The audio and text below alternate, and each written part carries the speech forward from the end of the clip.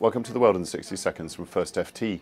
Donald Trump has promised to unite the Republican Party after becoming its de facto presidential nominee. The last of his 16 rivals, Ohio Governor John Kasich, has bowed out of the race.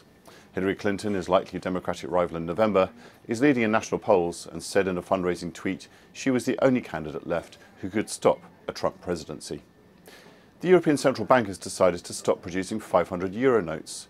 Top Eurozone officials argue that the euro's highest denomination bill is the banknote of choice for the darkest parts of the black economy, because it allows drug dealers and terrorists to carry large amounts of cash. And The New Day, the UK's first new standalone national newspaper to launch in 3 decades, is to close on Friday after just 2 months.